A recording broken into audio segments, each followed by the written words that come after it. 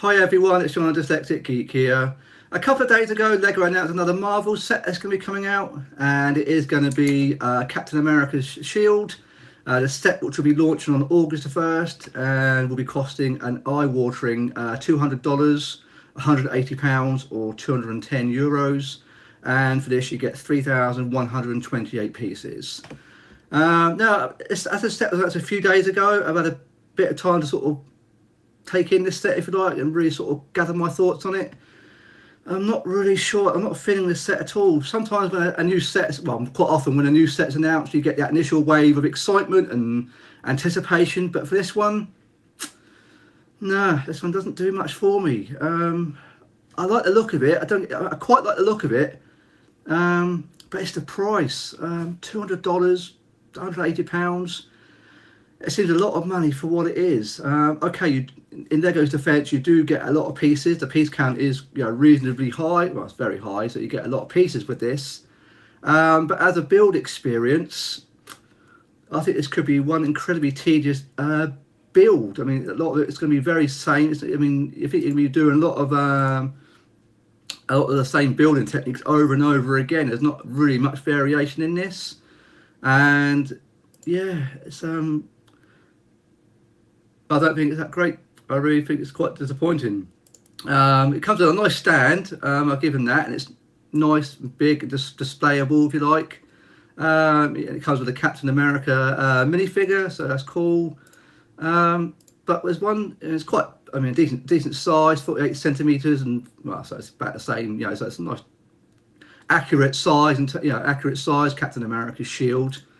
But for me, there's one slight design flaw, if I'm honest. It doesn't show it on here.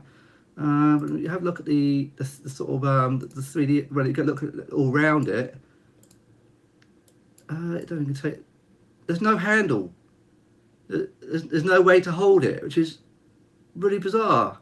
Now I get it. In terms of designing that might be a tricky thing for Lego to design with. They don't do material on any sets. There's no real strap that you can attach to it.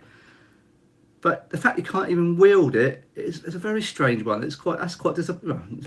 Not that I want to go about wielding it, but you know what I mean. It's a very strange omission. And it's very chunky by the looks of it. Look at from on a side angle, you can see it looks pretty heavy. I would have thought. I mean, over 3,000 pieces. It's probably going to be a heavy thing to hold, and maybe, I mean, designing a set to be able to sort of hold it is probably not really that possible to do. Maybe, perhaps that might be why. I mean, it looks all right it's okay on the stand, I suppose, but I just think it's a bit of a shame that you might not be able to wield it.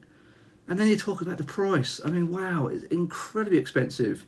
Now, obviously, the direct comparison you can make it to is Thor's hammer, Mjolnir.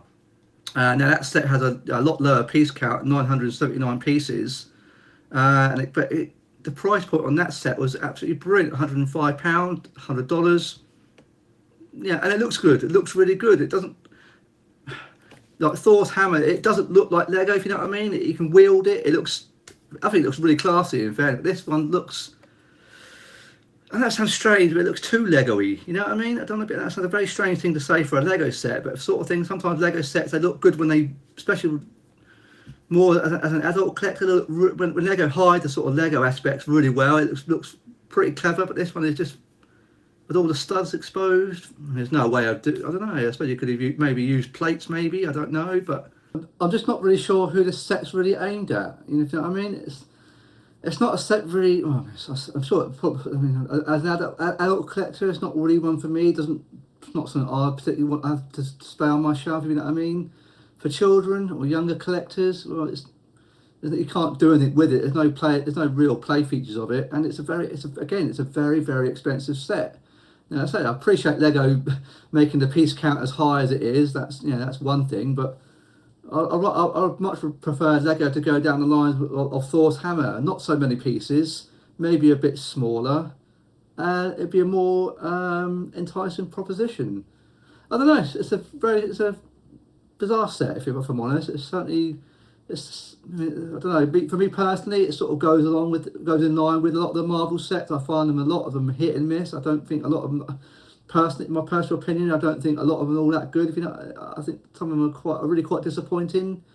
I don't know what it is with Marvel, but for me personally, I find so many of the sets ultimately disappointing. There's some good ones, don't get me wrong, but I'll say there's far more disappointing sets with Marvel, especially what they could do with it with Marvel, the Marvel license. You know what I mean? But you don't know how much that comes down, you know, from Disney. Maybe you just don't know, or you know, a Marvel. Maybe they dictate to Lego the sort of sets they want, make what made, rather than what Lego have a lot of choice over. You know, so I don't know.